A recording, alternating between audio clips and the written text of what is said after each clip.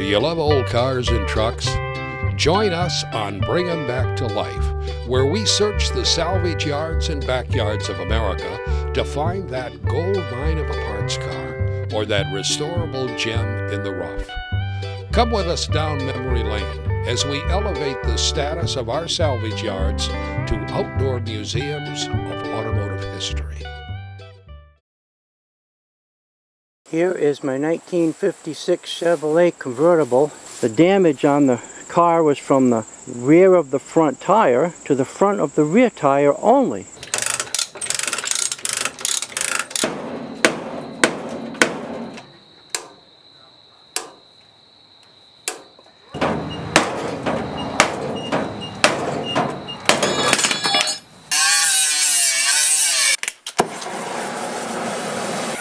As you can see, the undercoating is a little flammable.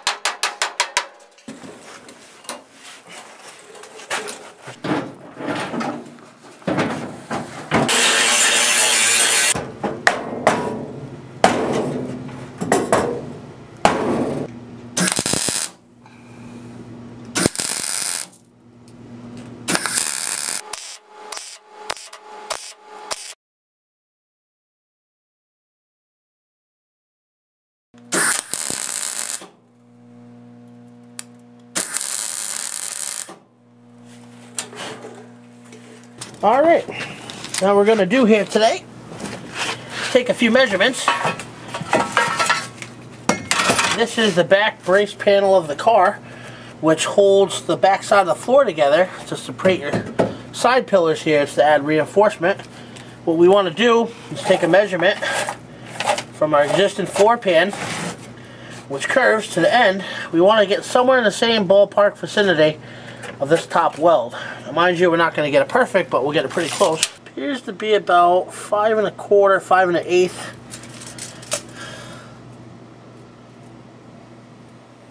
Gets actually shorter towards the inside. 5" I think is a pretty rounded number, where we can cut our old panel out on the other side here, so we can temporarily mock it up and scribe where we need to cut out the old floor pan. Just go take a quick measurement of the new panel before we cut it. Alright, as you can see, our 4 mounting brace holes is where this goes into the support mount of the car and the actual body mount. It's a very strong structure point. As I said earlier, 5" is going to be about a good mark. You don't want to go too far close to the mount, because then you'll weaken the metal even more. So we'll try to make it somewhere.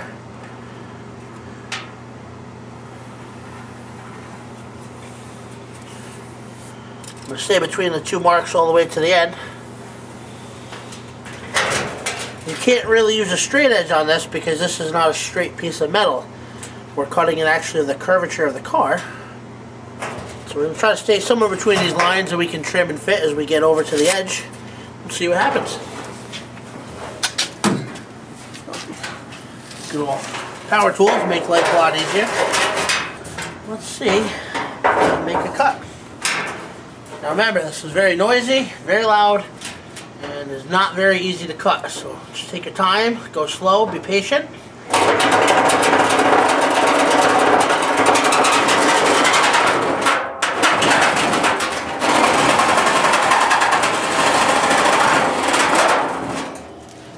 Makes a lot of noise. Alright, I'm going to have to steal the cameraman here, folks, for a few minutes. So we're going to go to a short break, and we'll come back and show you what it's like after it's all cut out. Alright, we're back, and we're going to cut the final pieces here. Watch yourself at home there, these parts can go flying.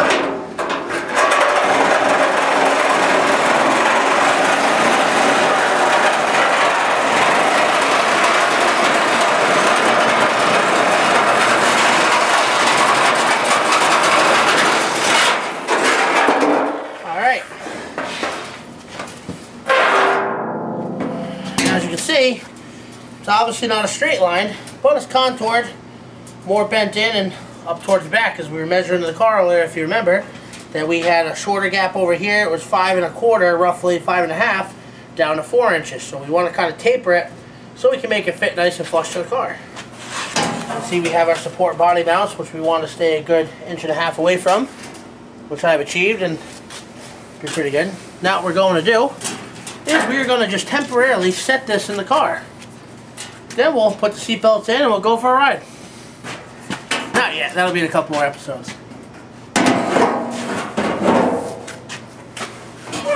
Always being very careful. You don't want to cut yourself,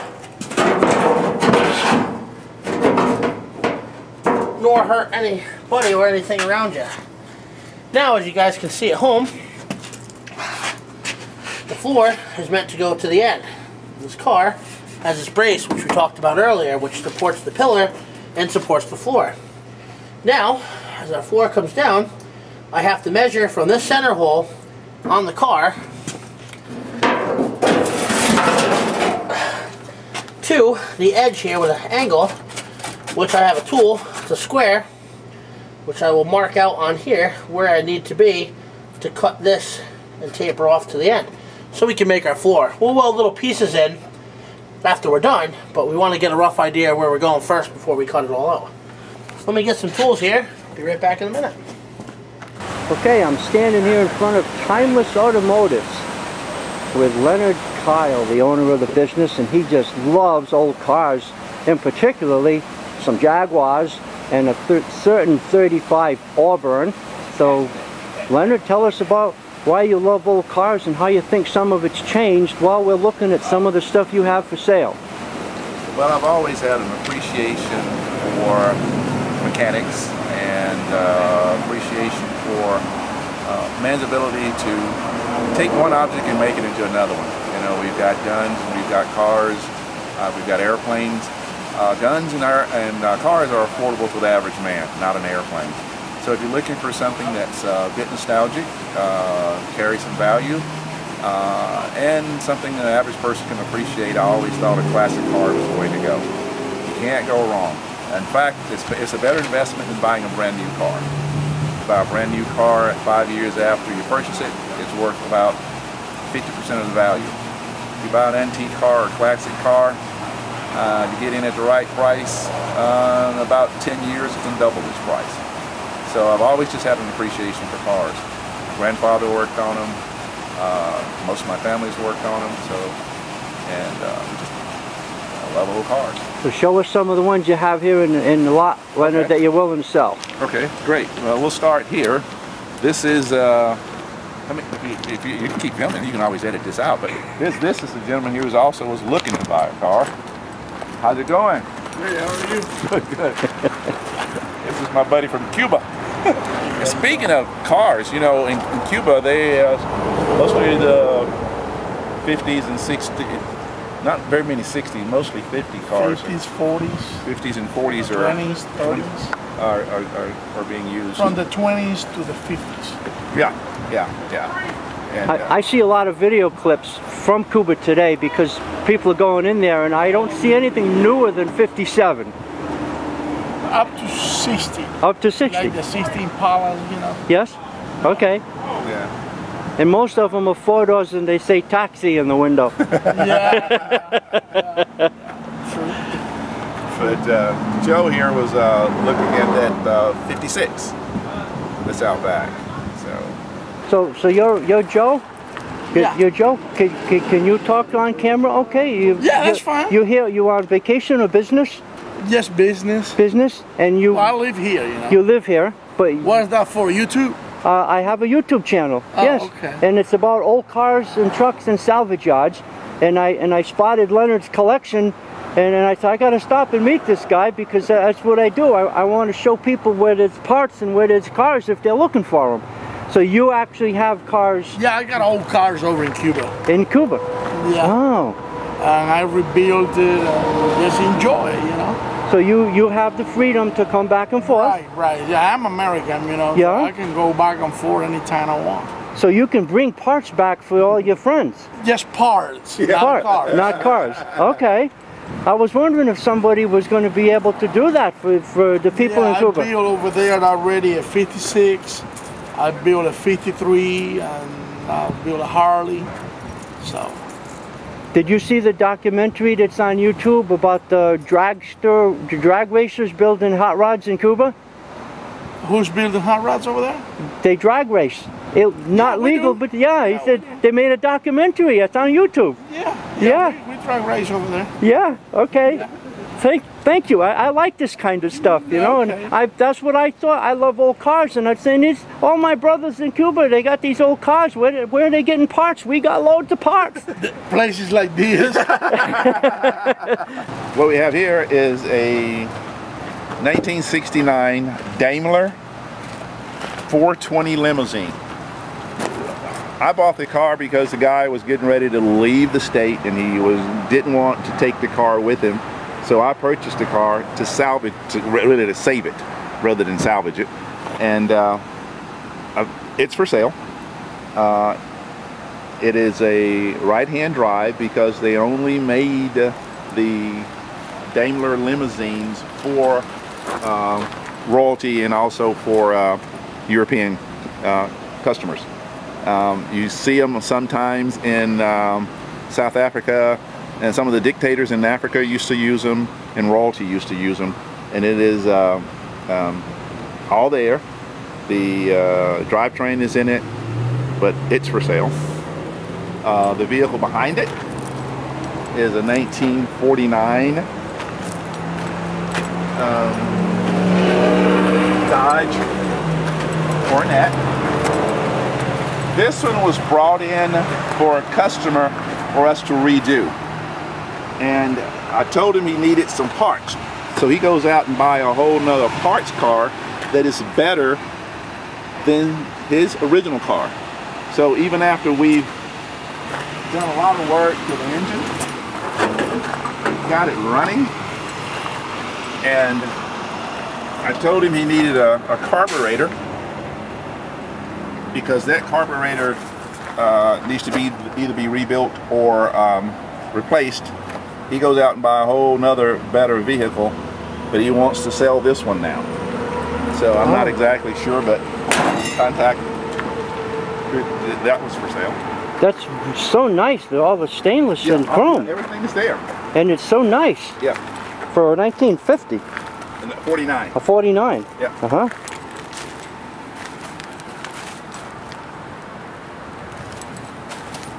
Well, I'll show you the inside of this Daimler right quick as well.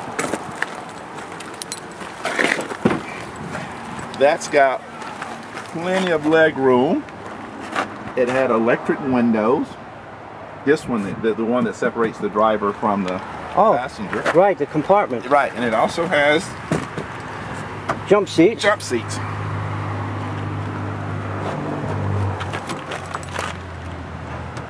Vandercars. Vanderplush. Vanderpass. Yeah. Ah. That's a P there. Vanderplush. It is a company that used to make the limousines. It looks like they made the same bodies for Rolls-Royce. They did. This is a 1978 Blackstone coupe. Blackstone was a company that produced cars in the late 70s to the early 80s in North Little Rock. They were a kit car company, for lack of a better term, a kit car company, but they are actually factory built. There's a factory in North Little Rock that produced these cars, and they only produced close to about 250 of them. They use the Chevy Monza as a base.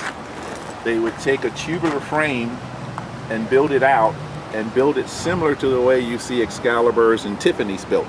But these were only produced in North Little Rock by the Blackstone car company. In fact, if you Google it, you'll find very few pictures of it. After I purchased it, it took me a while to find any information on them or pictures. They're very rare. I mean, extremely rare. Now this one isn't extremely rare, very recognizable. It looks like there's no engine though, sitting a little high. Yeah, this is actually a 67 Le Mans that a customer brought in, and what we're going to do is do an LS swap. Taking the original drivetrain out, putting a LS 5.3 with the 4L60E drivetrain. So once we get it done, he's going to send it over to body and paint. But pretty straight, pretty solid. Yeah. It's not for sale per se now, but once he gets done with it, he may want to sell it.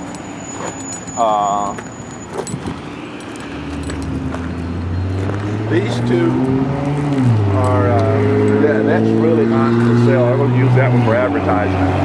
I was going to take it, place a chain link towards the center so that you can steer it from the center and slightly behind the driver's seat. I have a full skeleton that I was going to put in there, and I was going to advertise that if you can't stop texting and driving, I'll give you a ride. But that's all right. This one would be for sale. My intentions here was to actually take that and make a convertible wedding car out of it. We're going to take it, re-chassis it, take it off that chassis, put it on a Buick Roadmaster, a 93 Buick Roadmaster, re-chassis that car on that, and then make a convertible out of it and use it as a wedding car. But it can be bought because I've got about 7 of those. What year era is that? That's a 1959 Jaguar Mark 9. The Mark 9s, Mark 8s, Mark 7s are all similar on that body style. In fact, that's a 59. This one is a 58, and there's no different. I've got a 57 and a 56. There's some subtle differences about them, but you'd have to know the car to know the difference about the way the bumper is made, a little bit about the way the skirts are made. But to the average person driving down the road, if I had them both the same color and they went past you, you probably wouldn't notice the difference. We're going to try to cut some of the old floor out. You want to be careful because we do have a frame underneath here. Even though this metal is not all that secure, we're going to make a small cut through here first along the seam line, cut a section out, and then we'll cut it sections at a time. Because if we try to cut the whole thing out at once, we're going to lose track of where we're going, and we're going to have a big hole and not enough metal to fill it. So let me get right in here and make sure our cameraman can see.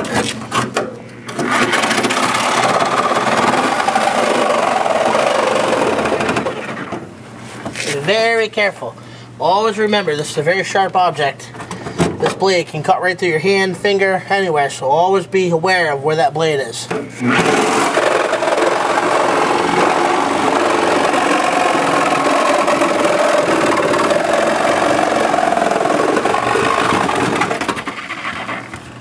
think we might have made it up to our frame.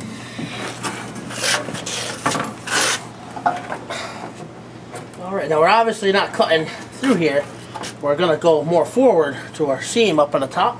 That's where we want to be, but for right now we just want to cut this off, and then we'll peel that back off the old floor support, because if we try cutting it out now, chances are the support's going to come out with it, and we don't want that. We want to try to go in the right direction to go forward and try not to go backwards. Let's see if we get a couple more cuts here. Alright, she's definitely cooperating. I'm going to go on a sideways cut. Try to cut up and around.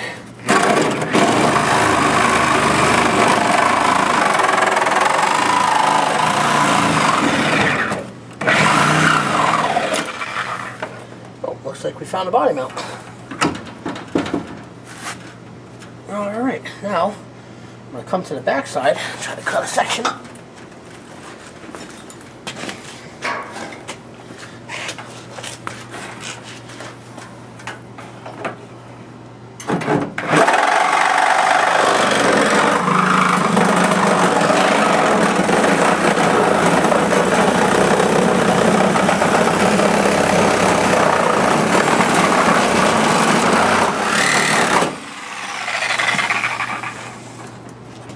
making small little incisions.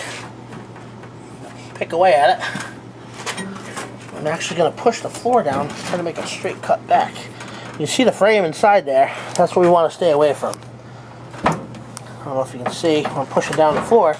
We don't want to hit the frame. Then we're asking for trouble. So I'm going to take another approach right now. I'm actually use my floor jack and I'm going to push the old floor up. That way we can see what's rotted and what's holding it. Say you like old trucks. If you've been looking for one and you had no luck. Because a car that won't start will not get you into trouble. One that won't stop will. You'll be glad that you came.